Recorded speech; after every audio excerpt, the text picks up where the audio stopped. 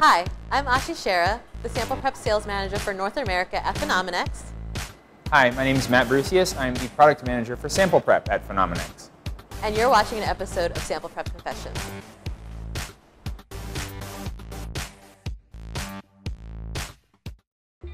Matt, why do labs do SPE? Well, Ashi, labs perform SPE for a variety of reasons. First and foremost, typically to clean up your sample of interest. So what that will affect is your downstream analysis, so improving your chromatography. Also reducing the amount of junk that you're putting on your instrument, so potentially reducing the amount of system maintenance required. So cleaning up your sample in general is the first reason why people would perform solid phase extraction. The second reason is really to concentrate up your analytes of interest. So I guess the easiest way to describe that would be if you're trying to hit low limits of detection, low limits of quantitation, you want a more concentrated sample to be able to do that. The benefit of that is maybe being able to maximize the lifetime of an older instrument in the lab by performing solid phase extraction up front. And the final reason why folks would perform solid phase extraction is to solvent switch. So if you are working with an aqueous-based sample and you would like to inject on a GC instrument, maybe going from your aqueous-based sample into a volatile organic is a way to do that by performing SPE. Okay, so what are the steps involved in SPE? So SPE kind of works by the moniker of catch and release. Okay. It's more than 2 steps though, so it's typically 5 steps in traditional SPE. Okay. The first 2 steps would be conditioning and equilibrating. You're really just priming the cartridge, getting it ready to accept your analyte of interest, loading your sample on, so that's the catching part of it, right. And then we'll wash away the interferences, that's step 4. Okay. The final step is the elution, so the releasing part of it, so catch and release. 5 steps, typically. 5 steps, got it. What are the advantages of SPE? So there are a couple of advantages of performing solid phase extraction.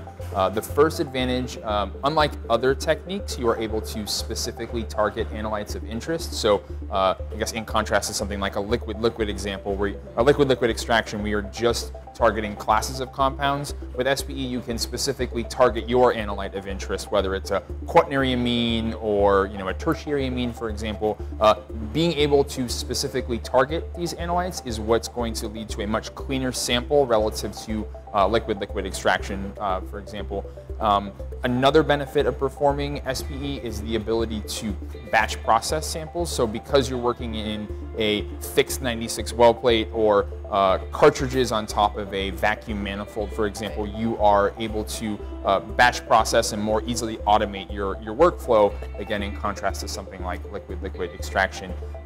And to poke fun at liquid-liquid one more time, SPE actually concentrates your analytes of interest as a function of just performing the technique. So we might start off with 1 ml of urine, and then we're eluting off with 200 microliters of organic solvent. Typically with something like liquid-liquid, you're usually having to use 3 or 4 times the amount of organic solvent just to extract your analyte from your sample in general. So concentration, batch process, cleaner samples. Cool. So that makes sense. Can you show us? I'd love to. Yay! Okay, so this is the infamous SPE dye demo. We're going to start off by conditioning our sorbent with a strong organic solvent. In this particular case, it'll be methanol. For this particular bed mass of SPE cartridge, which is a C18 cartridge, I'm going to condition with 600 microliters of methanol. So I'm going to load it onto the cartridge. Because I'm doing this in a manual fashion, I'm going to use an adapter cap and syringe barrel to actually push the solvent through the SPE bed. Typically, flow rate is very important for the loading step and the elution step. For this particular step, it's not as important. So we're shooting for about 5 or 6 mils a minute. I'm gonna undershoot it by a little bit just to be safe. But you'll notice, what is 5 or 6 mils a minute? About 5 or 6 drops per second. So that's a good way to estimate how fast your flow rate is when you're just looking at the SPE cartridges. So you'll notice I brought the solvent down, a little bit difficult to see, but brought the solvent down to just the meniscus is at the top of the top frit. The next step is going to be the equilibration step. So I'm going to be flushing out most, but not all of the methanol with some water. So again, I'm going to pipette about 600 microliters of water onto the SPE cartridge. apply my adapter cap, and push at about the same flow rate. So we're talking, again, about 5 or 6 mils a minute. The whole purpose here is that we want to get the C18 cartridge, in this particular case, ready in conditions that it can accept our analyte of interest. If we were to load without doing the equilibration buffer, nothing would stick and it would all fly through. So we're finally ready to load our sample. In this particular case, it is the yellow and blue dye that we've so eloquently mixed together to make green. So we're going to take the green dye and we're going to load it onto our SPE cartridge, and the goal here being to fractionate out both of these colors again. So going from blue and yellow to green and then back to blue and yellow with a slight twist.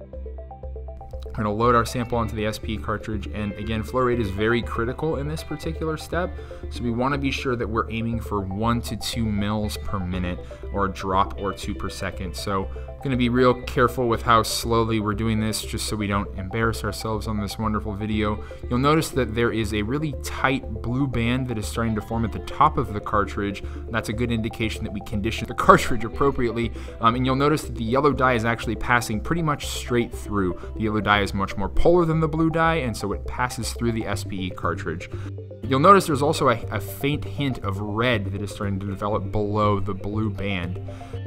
Moving on to the next step, we're going to wash away the residual yellow solvent that may be stuck behind in the SPE cartridge. And what's actually neat here is we're going to increase, for our first wash solvent, it's going to be 5% organic solvent. So what this does, it's a little bit stronger than the conditions that we just loaded in. So hopefully it will be strong enough to get rid of the residual yellow, hopefully the residual, this kind of red color that's starting to develop as well, without actually losing the blue dye as well. So you'll see it starts coming off pretty nice. We have a first drop of yellow, and then we start to actually get the red dye that comes off of here.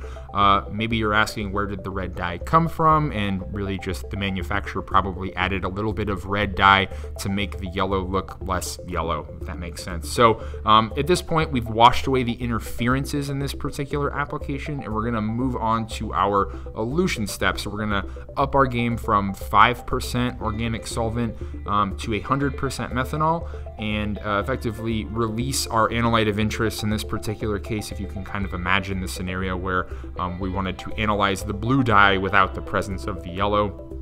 We've washed away the interference that's yellow, and now we're going to very slowly elute off our blue dye of interest. So again, flow rate is very critical here.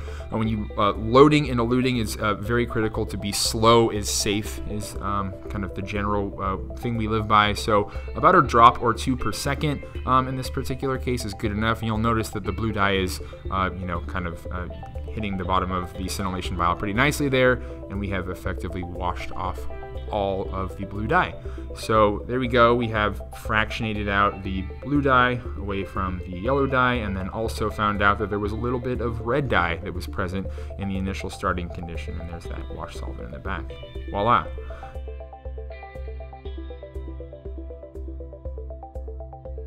For more information, click on the link below. I'm Ashmeeta, the Sample Prep Sales Manager at Phenomenex. And I'm Matt, the Product Manager at Phenomenex. Thanks for watching Sample Prep Confessions.